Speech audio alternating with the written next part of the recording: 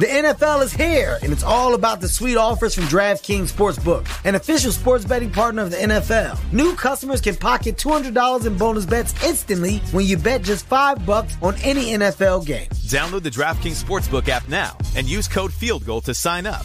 Gambling problem? Call 1-800-GAMBLER. 21 plus age varies by jurisdiction. Void in Ontario. See dkng.co/football for eligibility, terms, and responsible gaming resources. Bonus bets expire 7 days after issuance. Eligibility and deposit restrictions apply. Wait, are you gaming? On a Chromebook? Yep. It's got a high-res 120Hz display, plus this killer RGB keyboard. And I can access thousands of games anytime, anywhere. Stop playing. What? Get out of here. Huh?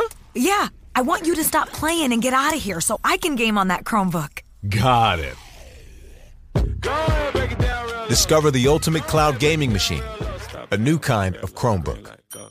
NFL Sunday Ticket is now on YouTube and YouTube TV, which means that you can stay close to your team even if you don't live in their town. Like, maybe you're a Raven who married a Seahawk who got a job in the land of the Falcons. With NFL Sunday Ticket, you can watch your team's out-of-market Sunday afternoon games no matter where you live, because you shouldn't have to change teams even if you change towns. NFL Sunday Ticket, now on YouTube and YouTube TV. Go to youtube.com/presale to get $50 off. Terms and embargoes apply. Offer ends 9/19. No refund. Subscription auto renews.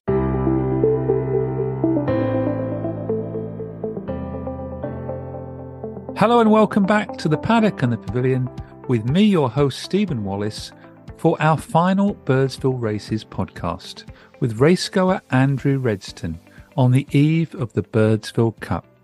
Andrew was previously on episode 149 on the road to Birdsville Races.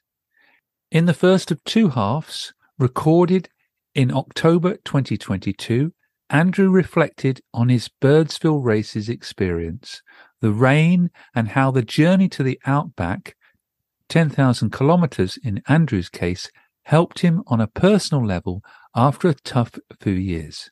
Andrew's outback adventure included a trip to the Fred Brophy boxing tent, not what you usually get up to at the races. While in the second half, Andrew told us why he decided to return to Birdsville in 2023, including a surprise advertisement for his vehicle. Andrew, how special was the week in Birdsville leading up to race day? Well, we got there on the Sunday, Stephen. You know, we're packing up where we're going to camp. We decided to camp up back away from the river, which turned out to be a pretty strategic move because the rain came in on the Wednesday, and we got there on the Sunday, and we decided to park up on the hill because it was warm. And my original theory was to stay away from the reeds because of the snakes. But as it turned out, if we had a camp down the bottom, we would have got flooded in. Our camp would have been floating down the Dimatuna River. And some of the bigger vehicles had kept an eye on the forecast and decided to move out of that area, the lower part of the ground, to get higher ground. So we sort of watched with interest just to see what was happening. And the atmosphere around the camp was starting to build because there was a lot more trucks coming in, a lot more vehicles, vans, and campers, and they were popping up like mushrooms. So it was pretty good to watch, you know, given that we were one of the first into the camping area, watch people come and go. It was good to watch. You know, there was some people that we met on the road and at Batuta, at the races there, and probably even as far back as Windor or maybe even Longreach, given the Roadies signs were on the cars. So we made sure we went and said g'day. And that first few days was interesting. When the rain turned up, I think it actually helped the races, to be honest with you, because when the pub was a little scarce and the streets were a little scarce right up through to about Wednesday. People were staying in the camp and sitting around their vans and their campfires and having a few beers around the camp. But when the rain come in, you couldn't sit around your campfire because you're going to get soaked. So everybody went to the pub, which actually turned the event into the party that was envisaged what was supposed to happen. And it became really good. The live music, the rain was belting down, the pub was absolutely thumping, just full chock block full of people, and it actually made it really good. It made it really good, and I'm sure that the performers that were, playing the guitars and singing were actually glad that the rain turned up. So that part was a of it was great actually community good. atmosphere then. I turned into a really good atmosphere, because it was a little quiet in and around the town, because people were camped everywhere. You're at the common ground, which is a couple of k's out of town, which was a lot of people out there. And then you got the caravan park, which actually wasn't as full as I thought it was going to be, but it was still a lot of people in and around the area. And when the rain came in, it absolutely flooded the common area. There's probably vans still stuck there. It was soaked, absolutely soaked, turned into a river right throughout. And even part of our area was people getting pulled out. Some of our guys got their 4-wheel drives and were towing people out of the area because it was so bogged in. So the atmosphere within the pub area and in the actual precinct of the town, it actually made it better. So I think the rain, from our point of view, added another element to Birdsville. It was pretty cool. So were you able to keep dry yourself? Certainly not dry on the inside. But my tent was fine.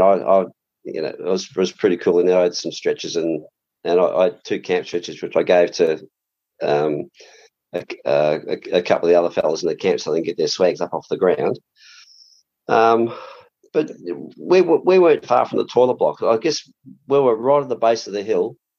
And as we're cooking brekkie and making coffee, people were always stopping and saying g'day. It was a really good atmosphere in our camp area.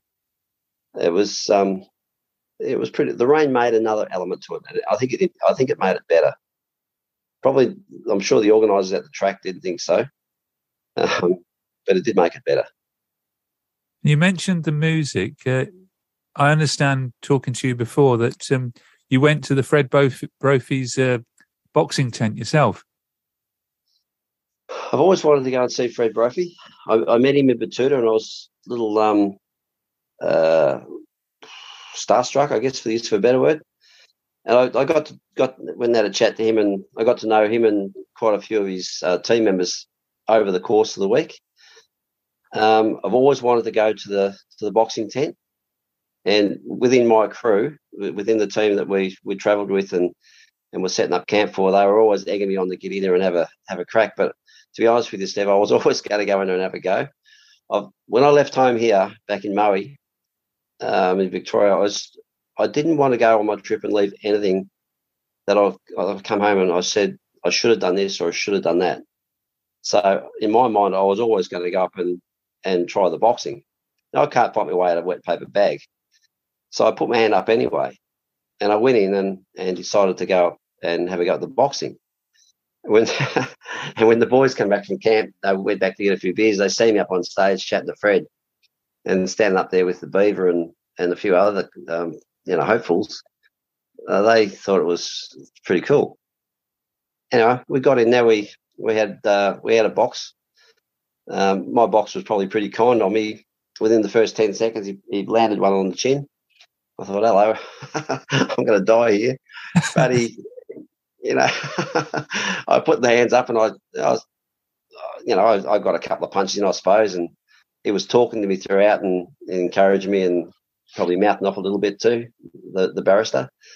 But he's a fantastic bloke, and he got me one in the ribs in the second round, and it hurt a little bit. And I didn't really feel it until I sat down. And I was talking to one of the female boxers there that was going to fight the Beaver, and geez, I think he got me a beauty in the ribs. And it was really sore later that night. For the next couple of mornings, very, very sore. I was home for 2 weeks, so I decided I might go for an X-ray, and I found out I had 4 fractured ribs. So it was pretty tough very tough to sleep. You're taking Nurofen and about 14 cans a day just to try and numb the pain. But anyway, the ribs, they're on the mend. They're not better yet, but they're certainly on the mend. But the Fred Brophy is something everyone's got to go and do. And, if you're game enough to get up and have a fight, then, good on you. That sounds interesting. There's not many people go to the races with fractured ribs. And talking of the races, what was it like when you when racing finally got underway? Because racing was cancelled on the Friday because of the rain, and you started on the Saturday. Yeah, it was. We weren't sure whether it was actually going to go ahead or not. Even up until the Friday, we still weren't sure whether it was going ahead. And we obviously found out Friday was cancelled on the Thursday. And then the sun popped out and the wind started to pick up again. So I was somewhat confident within camp that it was going to go ahead. And late Thursday, maybe even Friday morning, they decided that they were going to give it a red-hot crack to get the track in order. Well, you jump on the bus, you walk into town, and there was a shuttle of big buses that were going back and forth to the course. It was pretty busy. It's not the usual track preparation that you would see anywhere, but I'm not surprised how it was prepared given the amount of rain. The graders were taking the topsoil off probably down 300-400 mil, I suppose. It's nearly half a metre in probably some areas. And there was two of them going flat out around the track to try and clear it. Things were delayed 2 or 3 hours. It didn't really worry too many people because I think in the end people were actually betting on which grader was going to come down the straight first. And it was actually pretty funny to watch. But it's not your usual track preparation. And when the horses come out onto the track, there was a big cheer, because that's what everybody came for, was to go to the races and experience what Birdsville was going to provide. And I don't think it disappointed. The rain, again, added another element to it, and it made it a little bit more exciting, I guess. And did you back the winner in the Birdsville Cup? Well, no, I went with John Keating again. See, he had Strathari at Batuta, and I bailed him up. I said, mate, what's going on with that bloody horse of yours? He said, no good today, but followed up in Birdsville. So I followed up in Birdsville, but he got off it and got on to something else. So I should have got on the other thing that he got on. I'm not sure if he won it or not, but knowing that he got off it at Birdsville probably should have been an indicator for me not to back it. But anyway, we're making a donation, so that's how it went. No, I didn't back the winner there, but we got a couple throughout the day, which sort of paid for a few beers and had a bit of fun. So that's what it's all about. Yeah, well, John came second in the Birdsville Cup, and he'll feature again on our podcast. Now, race day's over, and then you've got the journey home. You said you'd take a week to get home. Is that how it panned out? Well, just throughout the rest of the week at Birdsville, the races were one element to it for me. There was Big Red I wanted to try and get up to. So we tried to drive the four-wheel drive up Big Red, which I got about halfway up before my car got stuck. There was the Fred Brophy, there was the races, and then there was the party. So there was a number of elements to Birdsville for me. It wasn't just the races. I wanted the Birdsville experience, as they say, and I think I covered a lot of ground. Much more ground than I probably would have thought that I'd do, and probably a lot more ground than most others would have done. The trip home for me, when I left on the Monday, we still weren't sure if a lot of the roads were open. And one of my ticket things also was to drive the Birdsville track. So I decided to head that way anyway, and it did open that morning, but it was for high four-wheel base drive vehicles. Mine's a low four-wheel drive based vehicle, but I needed to get out, otherwise I was probably going to get stuck because the rain was due to come again on the Tuesday and the Wednesday. The drive out to Mangarini, which is about 200 or 300 k's out of Birdsville, was a pretty rugged sort of a road. There was a lot of boggy areas, a lot of creek crossings that were full of slush and mud and water. And my experience around four-wheel driving wasn't fantastic, but I made sure I stayed within eye distance of someone, within about 100 metres in front of me, so I could follow their tracks out. And going through some of these things, I nearly got bogged twice. I lost sight of my windscreen wipers. When I finally found them, I was running almost straight into a pole. So I was learning pretty quickly on where all my gadgets were back in my car. It was one way a lot of the way because the second half of the road was so boggy and muddy. When we got to Mangarini, from Mangarini back into Maree, the road was so much better, and it was a smoother ride. Given I had 4 broken ribs, which I didn't know at the time, I was going to stay within the pub, but a bit pricey for that. So I ended up pulling the swag back off the roof, and went out behind the pub and set up, which was a little bit painful. However, we got it put up and we got it pulled down again. And the next morning I drove out of Maree heading towards home. I thought, well, I was going to head towards Burke and Hay and head around a little bit more northern New South Wales, but I think I'd done enough. My head was where I needed to be. I'd covered nearly, by the time I got home, was just on 10,000 Ks. And I think I'd done enough. So I decided just to head home. So, but it was a shorter route home, though, because you said you travelled 8,000 kilometres to get to Birdsville. Yeah, and from home to Birdsville, still 2,100 Ks. So it's still a fair hike from Birdsville to my joint. But I was going to go, when I got to Mildura, I was going to head left and head towards northern New South Wales, but I just decided to keep going south and made a beeline for home. I think I was tired. I'd had enough. My ribs were sore. And I was running out of, as most people do, they run out of money before the holiday finishes. So it was just time to come home. So I decided to come home. And I was only home probably 3 days earlier than what I was planning on anyway. Well, I can assure you, sitting here in the UK, 2,000 kilometres is not a short distance. Well, it still took me 3 days. From Birdsville through to Maree was 550, I think, thereabouts. From Maree to Mildura was 950, which I'd done in the day. And then from Mildura back to Moe was, I think it was about 700. So I had 3 solid days worth of driving. The corrugations from Birdsville to Maree didn't help the ribs too much. But the drive from Maree through to Mildura was actually a really good drive. It's just long, straight roads, but you're going through mountain ranges, through the Flinders Ranges, which is just spectacular. And I cranked a bit of the music, and I started to reflect on my trip. Yeah, I was going to ask you, did the Birdsville experience recharge your batteries, which is what you hoped to do after the difficult period you'd been through?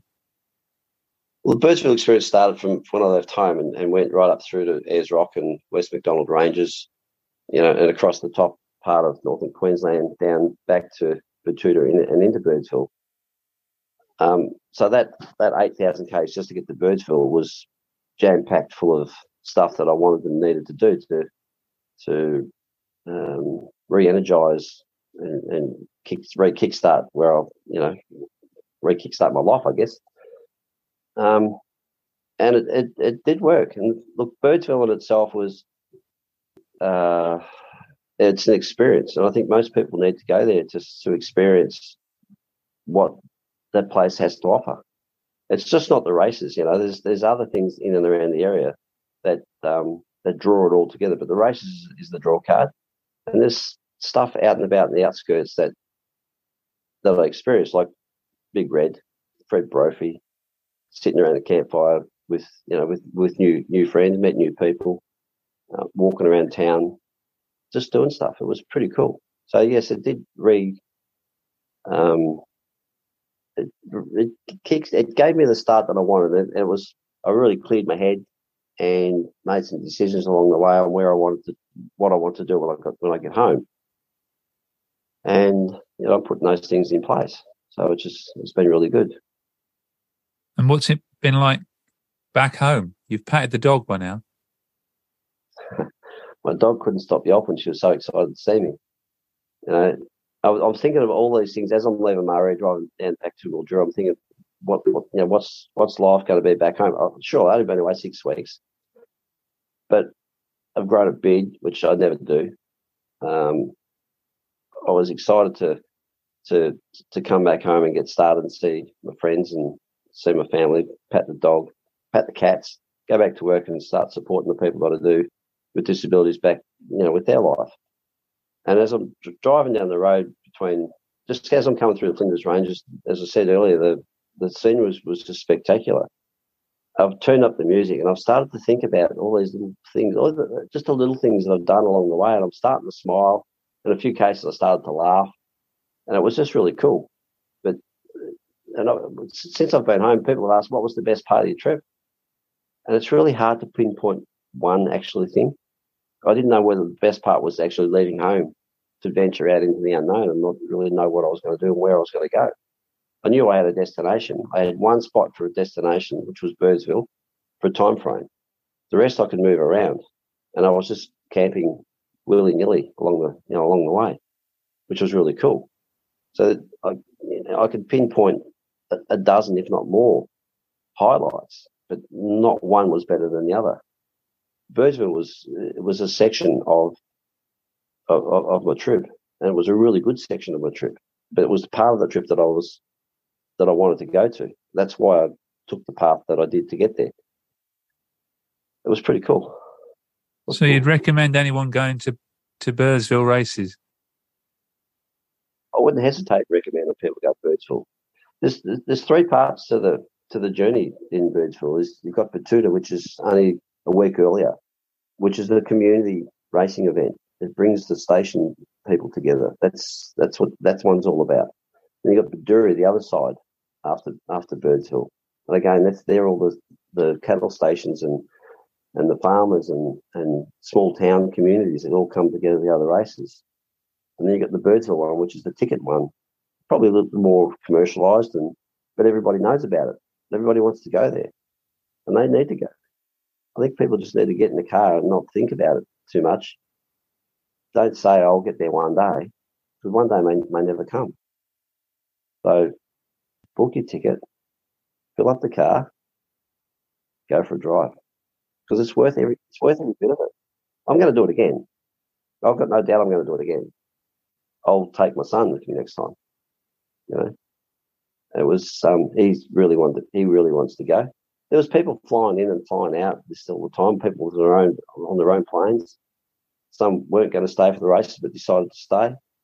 But people need to if it's on their list of things to do, then they need to just block out that week and a half and go and do it. You need to come across, Steve. Go and experience yourself. Jump on the plane, mate. Come over. I'll take you around. Well, thank you very much, Andrew, for sharing your memories of Birdsville. Despite the four cracked, fractured ribs, it sounds like it was worth it. Look, I don't think I'd change too many things. In fact, there wouldn't be anything I can think of, and I have thought about this a lot, but there's not anything that I'd change along the way.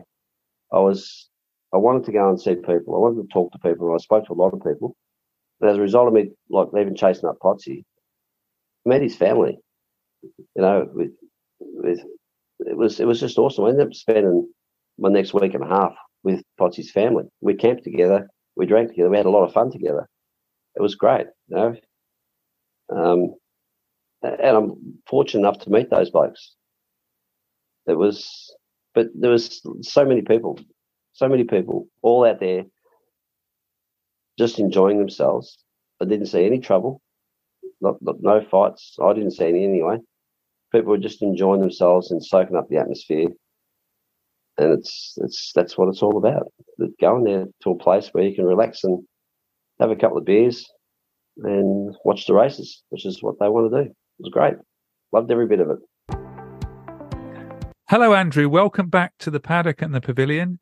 I've just played our interview of October last year after Birdsville 2022. Did you have no hesitation in going back in 2023? Morning, Steve. No, mate. Look, it's just one of those things that when you experience something like that in the middle of the desert, and you make friends and you have a few beers and watch the races, it's just exhilarating and exciting. So I was pretty keen to get back in the car and head back up. The beard's gone. Well, I don't normally have a beard, but I was 6 weeks on the road last year and did about 10,000 Ks, and last thing I wanted to do was pull out a razor. So I just let it go and come back and looked a bit scruffy. So I got it off pretty much as soon as I come home. It's one of the first things I did. And we've just heard on the podcast the previous interview where you talked about your fractured ribs. How are the ribs and how long do they take to recover? Well, I didn't know they were broken. I jumped in the boxing tent, as you know, and I didn't know they were broken. But I copped a good one in the ribs about the third round. And I can tell you, trying to sleep and pack up a tent and then drive along the Birdsville track with the ruts for 500 odd Ks was a bit tough. And I was home for about 2 weeks before I went to the doctors, and he laughed at me, shook his head, and he came back and said, "No wonder they're sore, mate. You got 4 broken ribs." So there's nothing you can do except just let him heal. So they took about another 4 weeks or so once I got home to heal, but all good now. No boxing this year. We'll just go and spectate, I think. So no boxing in 2023? No, I've retired, so I'm 0 from 1. And the barrister, who was the bloke that I jumped in the ring with, who I stay in touch with, we become friends. And I'll no doubt I'll catch up with him and have a few beers and have a laugh about it when we get up there. It's all good. I suppose that's what Birdsville's all about, though, the friends you meet. Well, actually going to see a few people from last year as well. You know, we met a couple of bookies. I stay in touch with some of the blokes I met and some friends up in Brisbane, which is a fair hike from here.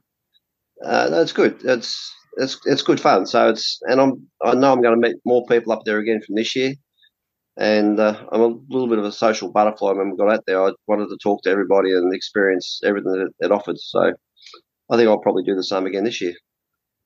I know prior to leaving last year, it had been a difficult time for you personally. Reflecting back now 12 months since Birdsville, how are things with you now? Well, my wife passed, as you know, she's been gone for about 4.5 years now. And last year was a regroup for me. And it certainly did that. And it gave me some new experiences and sort of opened my eyes a little bit further on what life's all about and how short and how fickle it can be and how quickly it can be taken away from you.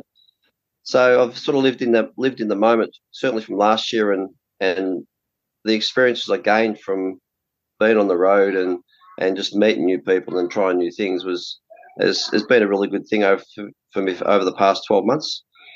And I'm keen to get out there and do it again and just live life, I suppose, because it's you're only here for a short time, so you might as well make the most of what you got. And what's the trip plans this year? It's are you going direct this time? Pretty much. I'm going to head up through to Batuta races. I'm still going outback once I get to a place called Broken Hill. I've got about 2,500 Ks just to get to Birdsville. I'm going to take about a week to get to the Batuta races, which is more of a community-orientated race meeting. I'll meet some people along the way. I'll whack me stickers on the car for the Roadies. In fact, as I'm talking and thinking to you now, I think I'll name my car the Paddock and The Pavilion. How's that sound? Oh, that sounds very good. Yeah, definitely. All right, I'll do that, and I'll put the website on there or whatever we need to put on there so people can tune in and have a listen. That's the best idea yet. So are you packed? Yeah, we're recording here on the 17th of August, or 18th of August in Australia. Yeah, I'm leaving tomorrow morning, Saturday the 19th. So I'll be out of here by about 8 o'clock in the morning. Car's packed. I've just got to go down the street and grab some supplies as far as alcohol is concerned. Fill up my fridges, put all my frozen food in the car, and it's just a matter of going to bed and waking up, and away we go. I'm keen as mustard. Can't wait to get on the road. You've really got the Birdsville bug, haven't you? Look, once you go, and Steve, if you ever come to Australia, you're welcome to come and stay at my joint, mate, and I'll throw a swag on the roof of the car for you. I'll burn you a couple of snags and some eggs in the morning, and we'll get going. Eh? Sounds like a plan? It sounds a long way away, I'm afraid. I've been to Australia lots of times, but Birdsville is the middle of nowhere. But it sounds like an experience that no one ever forgets once they've been. No, it's something. It's just so nice. You know, there's not a lot. The land is barren. The atmosphere is electric. The sunrises and sunsets are just outstanding. And there's a real sense of don't know, freedom, I suppose, when you're out on the road and you pull up anywhere for a coffee or a beer or something to eat, and there's always someone that wants to stop and have a chat. So it's good because we're all going there for the same thing, and it's exciting. It's good stuff. Well, racing at Birdsville this year is on Friday the 1st of September and Saturday the 2nd of September. Hopefully no rain this year. Well, hopefully with no rain. Look, to be honest, the rain last year actually made it, even though it was not my first time, it actually made the event because it pushed people away from their campsites and pushed them into the town city like the pub and etc. And it actually brought people together. And it created an atmosphere at the racetrack where there's 3 or 4 bulldozers going around the track, taking off 500 mil of dirt just to get a race, just to get to a race surface. Because the red dirt and water, they just don't mix. It just turns to clay. So they had to go down so deep to try and find some firm ground for the horses. And the actual Saturday last year was really good. The sun was out, the wind was out. We got some races done. It was good. It actually made the event. So I'm looking forward to some sun this year because, as I said, it's a balmy 11 degrees here at the minute and it's raining. And I'm rugged up. So tomorrow in the car, I'll probably have shorts and thongs and a T-shirt on. Away we go. Well, let's hope you can back a winner.